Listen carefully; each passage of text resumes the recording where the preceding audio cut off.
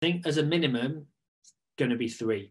So 1 before you start the medication, 1 during stimulation, and then 1 before egg collection. That's probably a minimum. You can maybe get away with just doing 2 if the patients live a long way from their clinic, but really you want to do at least 3 cycles, 3 scans.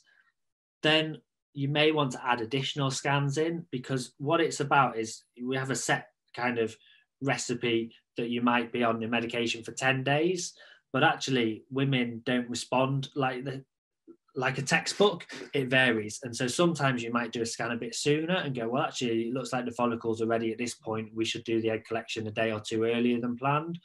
Likewise, other times it looks like we just need to give it a bit longer to allow some of the follicles to catch up. So let's go on for a few more days longer. So occasionally there can be extra scans in there. And that's normally just to try and optimize things for the patients to give them the best chance of it working.